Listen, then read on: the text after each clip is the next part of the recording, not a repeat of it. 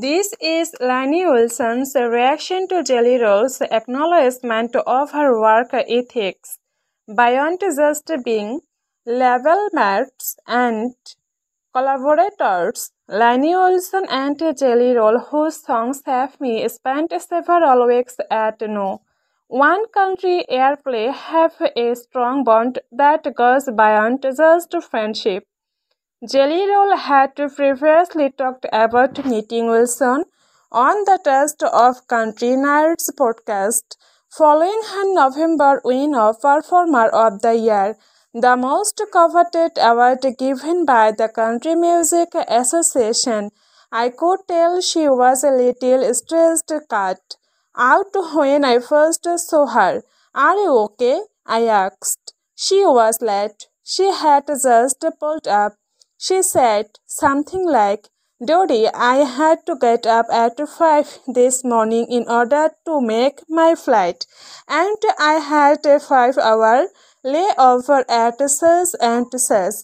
I have to fly to another city to perform. Luke comes after I leave her at 4 a.m.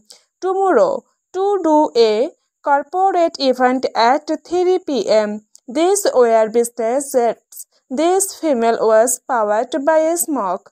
Her work ethic is extraordinary.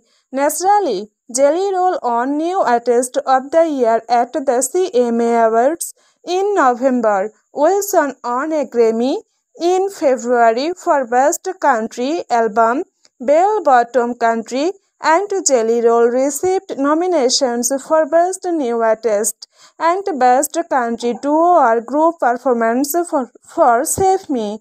In a more recent interview with Taste of Country Nights, Wilson acknowledged the compliments from her label mate while also praising Jelly Roll's heart ethic. "I will accept it.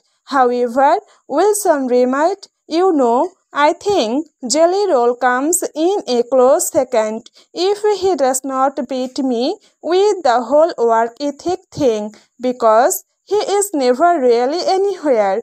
Dodie, I thought I was the only one rushing around," I say, and he responds, "I have been running around too."